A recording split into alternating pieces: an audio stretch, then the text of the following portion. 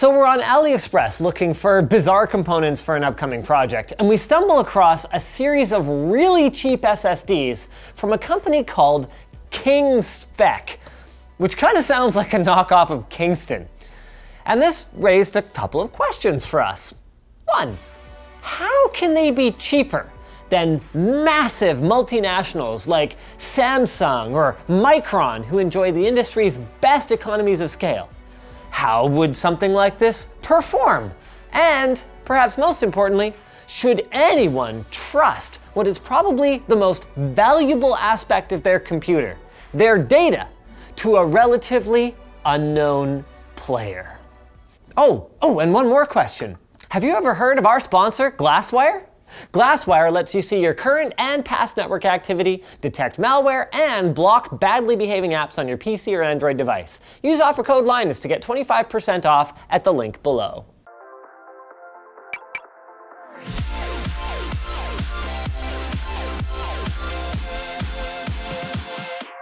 First things first, the on-paper specifications, which getting our hands on was actually not as easy as you might think. So the official page lists neither the controller, so that's effectively the brain of an SSD that controls how data is managed on the NAND flash, nor the exact type of NAND flash that was used by this drive. Furthermore, when we cross-referenced whatever data was out there in the wild, often on third-party sites, we actually found a ton of conflicting information.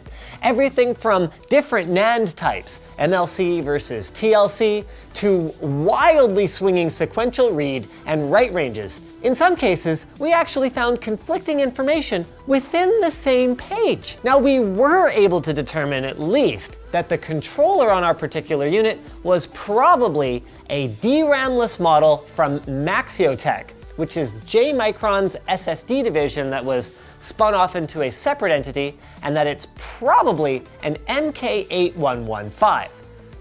But we decided to leave confirming it until all the testing was complete, just in case our autopsy found that the patient was deceased due to the autopsy. Okay, so for those of us who are not quite up to speed on what makes an SSD tick, aside from the you plug it in and it makes the loading faster, and why being DRAM-less is important, here's a quick primer. When your operating system sends a write request to an SSD, it actually assumes, even though it's 2018, that it is talking to a hard drive and sends data in logical block address or LBA form. Now SSDs, they don't do LBA, instead storing data in blocks, which each contain 4 kilobyte pages. So that's where the flash translation layer inside the SSD comes in.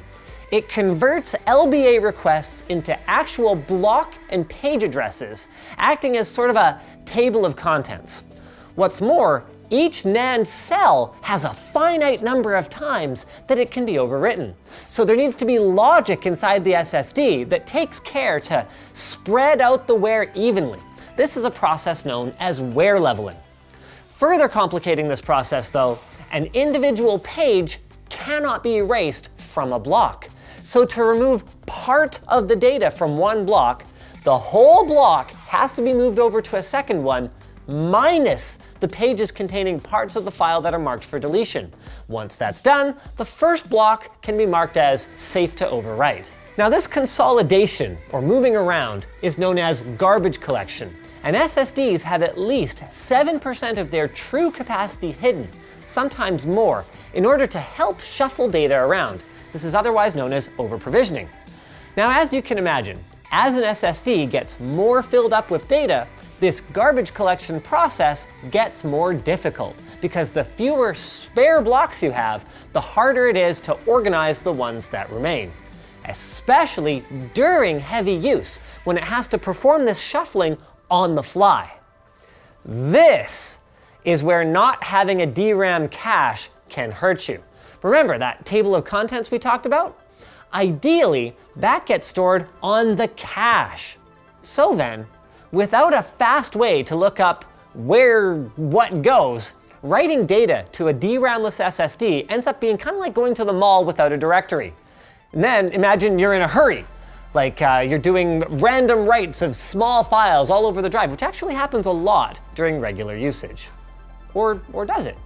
So let's look at some performance here. Oh, lordy, oh, wow, the humanity. Sorry, okay, enough of that. Let's actually look a little closer at those numbers. In sequential reads and writes from a clean state, everything here actually looks fine. But the same can be said of an SD card. And when we ran Windows on one of those recently, the results were, well, less than ideal. But where our Kingspec SSD falls flat on its face is where small size transfers come in. So we're talking being beat by an order of 2.5 times in some cases. And then, embarrassingly enough, this model we're comparing it to right here is also a cache-less model, this time from Corsair. So it seems to be a mix of the who knows what NAND and the cheap-ass controller, along with an unexceptional firmware. And that is with the drives empty and trimmed. This situation can only get worse as the drive fills up. Game level load times could be seen as a redeeming quality. Those are fine. But honestly, by this stage of our testing, they just aren't enough for Kingspec to be getting any kind of recommendation for this drive, especially given the mixed Amazon reviews that are either basically, yay, works great, or died quickly, no response from the RMA team, with someone even going as far as to set up a complaints page about Kingspec. The final nail in the coffin is the price.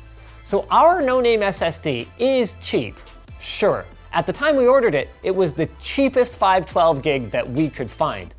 But cheap is not the same thing as good value. So given that something like a Samsung 860 EVO can be had for, complete with 5-year warranty by the way, about $10 more, then I guess the conclusion is this. I recommend the Kingspec P3512. I strongly recommend it as a gift for someone you don't like. Speaking of things I recommend as a gift, although in this case for someone you really like, Massdrop's Sennheiser HD6XX headphones. This is one of Massdrop's all-time best sellers, and why wouldn't it be? Over 40,000 of their members have picked these things up to date, and people continue to want them. It uses the legendary HD650 drivers as a bass to deliver a balanced mid-range and natural-sounding bass. It's got a detachable 6-foot cable instead of the 10-foot cable on the original. This is based on the community's feedback. And it comes with support from Sennheiser. So check out the link below to join the drop today. So thanks for watching, guys. If you disliked this video, you can hit that button. But if you liked it, hit like, get subscribed, maybe consider checking out where to buy the stuff we featured at the link in the video description. Also down there is our merch store, which has cool shirts like this one, and our community forum, which you should definitely join. To be clear, we're not really recommending this one either. We're just saying this one is really bad.